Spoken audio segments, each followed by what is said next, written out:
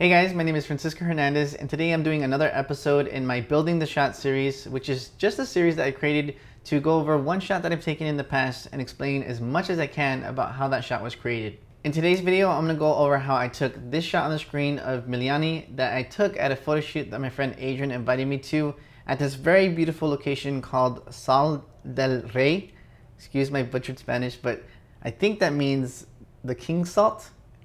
Correct me in the comments section below if I said that wrong or if I, translated that wrong. Okay, so the very first thing that I want to go over in this video is the gear, because I had specific reasons for using the gear that I used, and I have specific reasons for why I use them in certain ways. Before I continue, I do want to let you know that this video is sponsored by Skillshare. Skillshare is an online learning community with thousands of classes for curious and creative people alike. Explore new skills, deepen existing passions, and get lost in creativity with Skillshare. Skillshare offers creative classes designed for real life and all the circumstances that come with it. These lessons can help you stay inspired, express yourself, and introduce you to a community of millions. I think it's safe to assume that all of you guys watching this video are photographers, and if you guys are interested in learning more about photography, there's so many different classes on Skillshare that you guys can check out. There's classes to learn off-camera flash, your manual settings, and so much more, so definitely be sure to check out Skillshare. One class that I was looking into recently is called Documentary Photography, Capturing Places and People by Amy Vitale. It was very interesting to see how her mind works and how she decides what to capture around her. If you guys didn't know, I actually started photography documenting my own family, so it was very interesting to get reminded of how fleeting the moments can be with documentary photography. Skillshare was made specifically for learning, so there's no ads, and they're always launching new premium classes too, so you can stay focused and follow wherever your creativity takes you. If you're curious about the price, it's not that expensive at all, less than $10 a month for an annual subscription. And if you guys are really interested in checking out Skillshare, feel free to use my link in the description area below, because the first 1,000 people to use that link will get 2 months free of premium membership so you can explore your creativity. The first thing I want to go over is the camera and the lens. I use the Sony a7R III because another piece of equipment that I'm going to talk about in a quick second was designed specifically for the R3, so it's not compatible with the R4. And the reason why I use the Sigma R35 f1.2 is because I've rented it and I wanted to use it as much as possible. And I've been really absolutely loving this lens. It's the first lens that I used with f1.2 aperture, and I've been really loving that. Another reason why I use the Sigma R35 f1.2 is because, again, the location was very beautiful and I wanted to grab that scene with a lens that was going to be able to do that. So that was going to be the 35mm focal length. That's the widest I think I would ever go for portraits. Maybe in the future that will change. But again, I used the 35mm over something like the Sigma Art 105 1.4 that I also own, because I didn't want to just blur that background. I wanted to show the background in the shot. This next piece of equipment is something that's very important and something that I've been using a lot lately, to the point where I want to make a video specifically talking about this piece of equipment. And that piece of equipment is the SDC Optics 6-stop ND filter designed specifically for the Sony a7R III. This ND filter is really important because it allowed me to stay out of high-speed sync and really utilize all the power that my light has, because if you didn't know, using high-speed sync doesn't actually use all the power that's available in your strobe. Using high-speed sync actually cuts it down to as much as half power. Even though it will save full power on your light, using high-speed sync is going to actually be around half power, and using this ND filter darkened the ambient for me instead of using a high shutter speed, which would do the exact same thing. So I was able to stay out of high-speed sync and use all of the light's potential that it has. Alright, so here's the Sony a7R III, the filter, and let me just show you guys how quick you can install it. It's not that hard at all. You just put it in place and then push a little bit on the top right, or the top of the filter, and then it just presses it into place and you're good after that. The ND filter comes in a nice little padded case, which I believe is actually an old Game Boy cartridge case. So I thought that was pretty cool. Again, I do want to make a video dedicated to this filter, so in case you guys are wondering why you might need one or why I used one in more detail, then be sure to look out for the video on that, because it's coming soon. The light that I use is the Godox AD300 Pro. This strobe right here, I've been absolutely loving it a lot lately because it's small and portable, yet still pretty strong. I've been using it, I think, of all the photo shoots I've done in the past couple months, and I highly recommend it. It's small and powerful, and that's helpful, especially if you are somebody that needs to travel a lot. In case you guys are wondering about the size, I do have it right here next to the Godox AD200. In case that's something that you own, you guys can see that it's actually, the 300 is actually shorter than the 200 with the bare bulb head. And the reason why I have the bare bulb on there is because That's how I use the 200 because it fills in modifiers nicer. It's nice and softer compared to something like the Fresnel head, the speedlight shaped head. When it comes to the transmitter that I use the Godox X Pro S. This transmitter right here, you can see that it's not the version 2, but it's just because I have the version 1 and the version 2 is actually, it looks a little complicated, so that's why I wanted the simplicity of the version 1. The modifier used for the Godox AD300 Pro was the 35-inch Glow Grand Parabox Pro. It's quite a mouthful, but basically it's a 35-inch parabolic modifier that was made to handle very pro conditions, very tough conditions.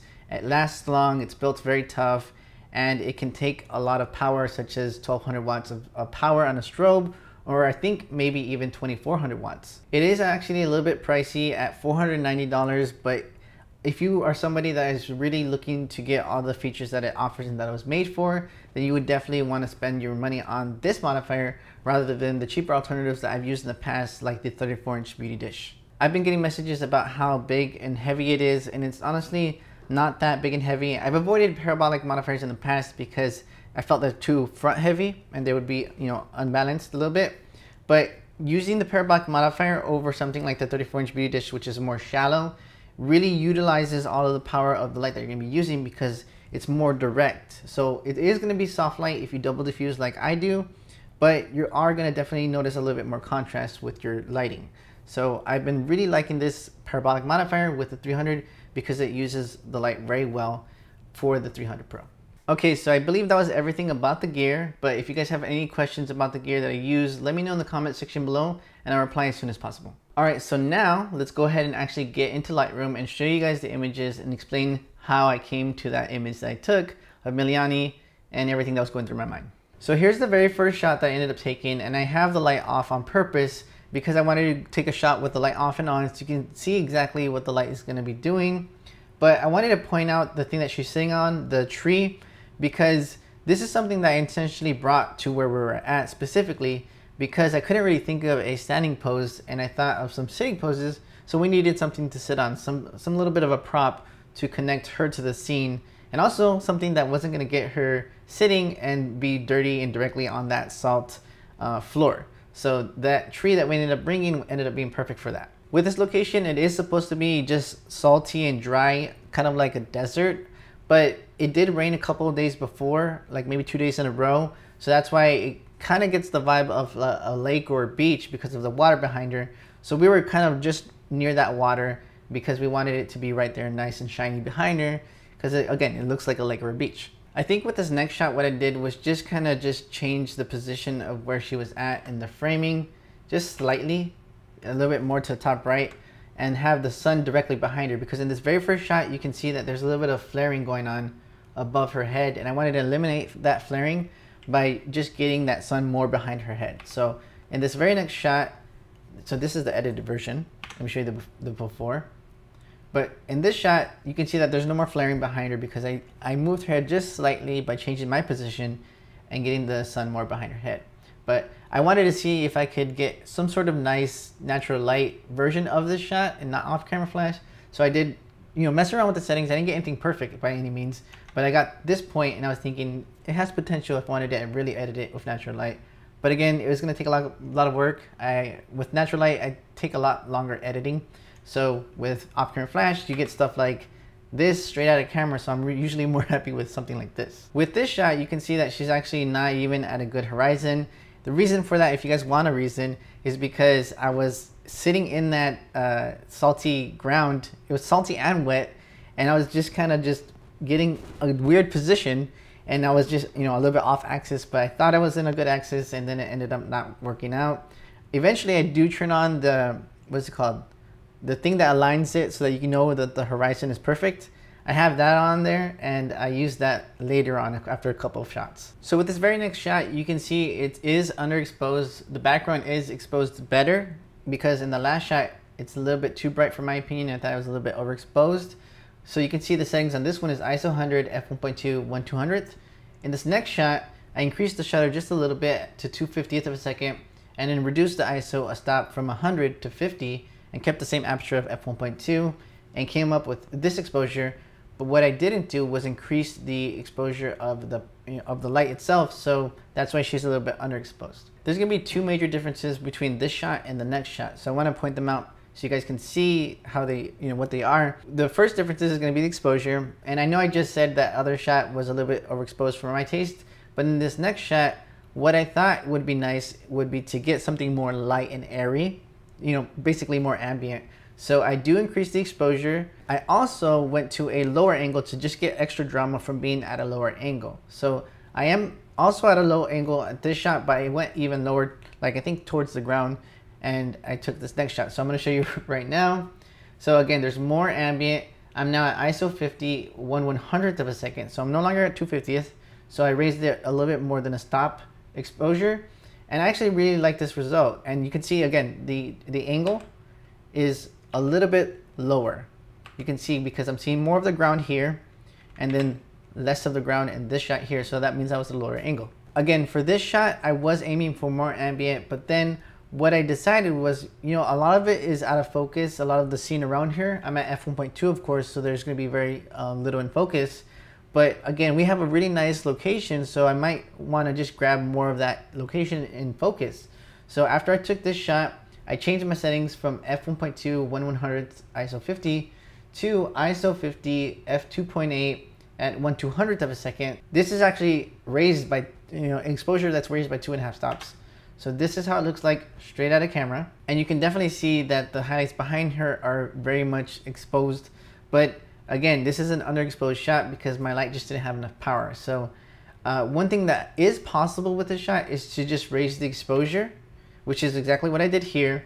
And since the highlights are no longer overexposed, like in this other shot, the previous shot, I can save those highlights if I wanted them really, really exposed correctly. After I took this shot, I was really happy with it. So I changed my position and took a different type of shot.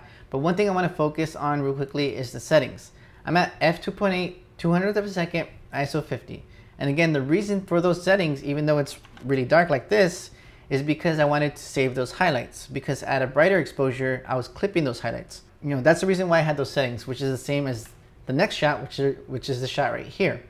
Again, it looks this dark, and then I raise it 2.5 stops. But after I took this shot, I thought, there's not that much interesting things going on in the background. It is a beautiful shot in the background, but we could blur it a little bit and still be able to see it. So I wanted to go ahead and just open up the aperture. So that's exactly what I did. And I got this shot right here. This is straight out of camera, no exposure bump or anything. And I felt like it was a good shot, but those highlights are just too bright. So what I do in this next shot was go at a lower angle, a little bit lower of an angle. I still get those highlights overexposed in the top of the frame of the shot, but those ones next to her face are a lot more hidden because I changed the position so that she would be blocking them. This shot is one that I've already edited, but I want to show you guys how it looks like straight out of camera, which is right here. So this is after I make my adjustments, before, after. After I took that last shot, I was happy with it, so I decided to just take more of a different types of shots. And I want to say that although the highlights are going on in the shot and there's something that you should focus on and be worried about clipping, I think I was more focused on her expression and trying to get different types of good expressions. So that's why I'm just giving you guys an excuse for why I wasn't really focusing on hiding those highlights, the ones that go on the side of her face and on top of the screen there, top of the shot. But again, I was just trying to get different types of shots, and I ended up with these photos here. This shot here, you can see the catch lights are barely visible. They're barely visible right there. But this is something that I would probably raise the exposure of just the eyes, so you can see the eyes a little bit better, and those catch lights. I'll be honest with you guys, I took this shot, but I'm not a big fan of it. The reason why I took this shot was because I thought in my head, you know what, maybe I can get the yellows and the oranges and the gold from the sun, and then if I frame it just so I can get some of those less intense bright skies, the blues will show up so I can get the gold and the blue together and it would look nice. But maybe that would have worked out differently if I had tried this shot more. But I took this shot, I did get what I wanted, golds on the left, blues on the right, but it wasn't exactly what I was aiming for, so I just changed up the position and ended up taking portrait orientation shots now. This is the first portrait orientation shot. I do have footage of me taking these shots, so I'll go ahead and throw that on the screen right now while I'm talking. But again, the main thing I want to emphasize is just the fact that I was trying to get a variety of shots, because this location, although very beautiful, I felt very limited in what I could create with it and the type of shots that I would be able to create, at least to my knowledge. So I was just trying to work with the prop that I had, that log that she's sitting, or that tree that she's sitting on. The specific framing was, again, for that reason that I mentioned earlier, getting blue on one side and then gold on the other side. So you can see that's actually going on in this shot as well. After I took this shot, I just went ahead and corrected my horizon, which gets to this point right here. And this shot is edited with my adjustments in Lightroom, but I want to show you guys straight up camera, of course. So this is the before and this is the after. I did raise it a little bit at 0.75 of stop, and I did make adjustments like raising the colors and stuff. I am going to show you guys those adjustments when I get to the photo that I'm going to be talking about, or the reason why I made this video to begin with. So here's the next shot, which I'm not really a big fan of because the feet show up a little bit too big at this point. I think in the previous shot, actually, you know what, they still show up pretty big, but I have her face kind of at a better position, and the horizon is corrected. You can see that the horizon is messed up again in this shot. And then for the next shot that I take, it's a little bit more corrected, but I'm just going to give you guys the excuse of me sinking into the ground. So just accept that as if it was actually true. So here's the behind the scenes of that shot, but I believe it's actually bigger. I believe I actually cropped it. So you can actually see Ashley right there taking the behind the scenes video of me taking that shot, or actually the behind the scenes. So there's that right there. I guess at this point I decided to switch back to landscape orientation, and the reason why I did so is because I wanted to grab extra amount of scenes. So in the previous shots I've already taken, I did get low angles, and I did get angles with water in the background, but I didn't get anything that shows all of the what's going on behind her. So that's why I decided to set up this shot here. You can actually see the lights still in the shot, so it kind of works as a behind the scenes so you guys can see the lighting. But I left it in there because I wanted it to be that close to get the light on her as it is in the shot. If I had it further away, it'd be weaker and wouldn't show much as much on her face. So I left it in the shot, and I had intended already at that point to remove it in post.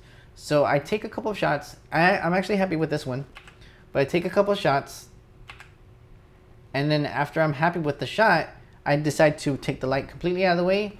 And what I'm going to do is use this shot here without the light to bring back this floor without the light so that I can effectively remove the light. So after I took those last shots, a friend of mine who's at the shoot by the name of Tony, he suggested that maybe we can get a rim light going on. And he actually did have the 8600 Pro manual with a strip softbox, which ended up being perfect. The only thing that was a downside was that he brought the light practically dead to the photo shoot. The one thing that I'm going to criticize myself about these next coming shots is that the light should happen lower so that she could have better catch lights, or if I didn't want to lower the light, or if I couldn't for whatever reason, she could have just lifted her chin just slightly to get more of the light filling in her eyes and have better catch lights. But I was really happy with this framing and the lighting, so I just took a couple more shots, which ended up being these next ones here. And then I was happy with this shot the most, so that's what, or not the shot, but this shot the most. It's loading slowly. This shot the most, so I was happy with it and ended up editing it. And you can see that the light is in the shot. I actually cropped it for Instagram already because the uncropped shot, you can see a lot more of the light on the side here, and the rim light too. You can actually see some toes going on right there. But yeah, you can see that the framing of the shot, unedited, uncropped, it had a lot of the light going down. So I already knew that I was going to share to Instagram mainly, so I decided to just go to 8x5 crop or 4x5 crop so that I could eliminate the lights going on in the shot, and then in post in Photoshop, then I could remove the rest. I do want to briefly go over the adjustments made and then show you guys some of the other shots that I took at this photo shoot before showing you the full edit in Photoshop to this photo. So the adjustment that I made was I raised the exposure half a stop to 0.5 right there. I did adjust the temperature from 5050 with a tint of 10. I made it warmer to 5400 with a tint of 15. And I also changed the saturation. I raised the saturation of the yellows and reduced the oranges.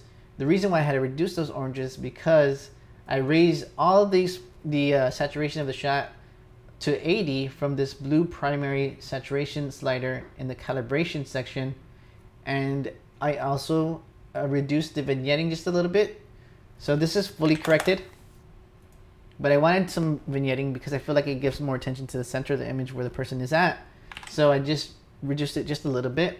The distortion I did reduce all the way, so this is without the distortion corrected, and then here's it with it corrected.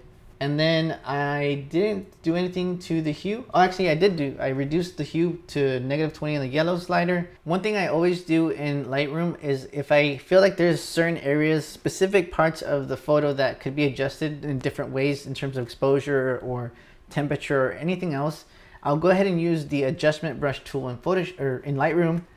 And that's exactly what I did to the eyes. So I felt like the eyes could be brighter. So I did that, let's see, with the effect off. And then I also raised the area around her eyes from here to here, just slightly at 0.25 of a stop. And that's everything that I did in to this shot in Lightroom. Here's the behind the scenes of that shot. There's Tony on the left, there's Ashley on the right. There's my Peak Design backpack, the 300 Pro and the Grand Parabox Pro there. So now we have the photo from Lightroom, the Lightroom adjusted edit. We have that photo in Photoshop. Now I'm going to show you guys what I did exactly in Photoshop. The very first thing that I did is something that I actually do for formatting the shot to fit Instagram's crop. But for this specific photo, I had a different reason for that. For this shot, you can see that there's a little bit of something that was dealing with the modifier going on over here, maybe a strap or something, and then the leg stand, and then this modifier and a little bit of the leg stand as well going on. So what I did was just grab as much as I can using the marquee tool, anything that's not the subject's skin or body. So this is a little bit too far because then you have the toes and that's something that you'd be stretching. So I get as much as I can close to the subject, and then I stretch it to the left or stretch it to the right on the other side. So let me just show you exactly what I did. I stretched it just a little bit so that I can get those lights and modifiers out of the way. And then I used the spot removal tool, clone stamp tool, patch tool, different things to remove any sort of distractions that I felt were going on in the shot. So that's what I did in this layer right here. So this is the before and this is the after. Just things that I felt like were distracting. I also did that to the face, but I usually call the layer something like blemish removal. So let me just show you guys that real quickly. So that's just the blemishes. Anything that's temporary I will remove. And the next section is probably a big section to go over. So I usually do frequency separation to kind of smoothen areas that feel a little bit rough on the skin or remove wrinkles in clothing. So that's what I did in this shot here.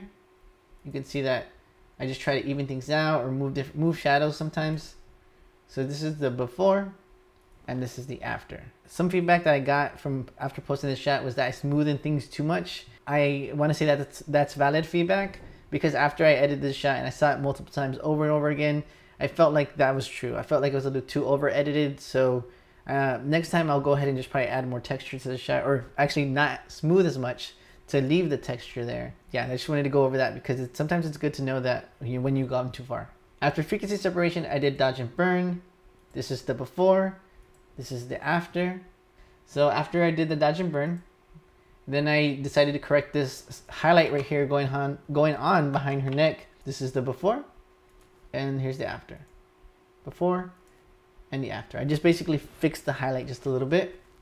Then I used a myriad of different types of selective color layers, color balance layers to mess around with the colors. So I'm actually happy with how the colors are here, but I guess as I was editing the shot, I felt like it could be more colorful. So I got to this point right here. I don't think anybody told me this feedback that it was too colorful or something. The colors were pushed too much, but that's the feedback that I would give myself. So I'd probably go ahead and just reduce this to something maybe like even 50, and then be happy with how the colors look like there. Yeah, so that's the colors.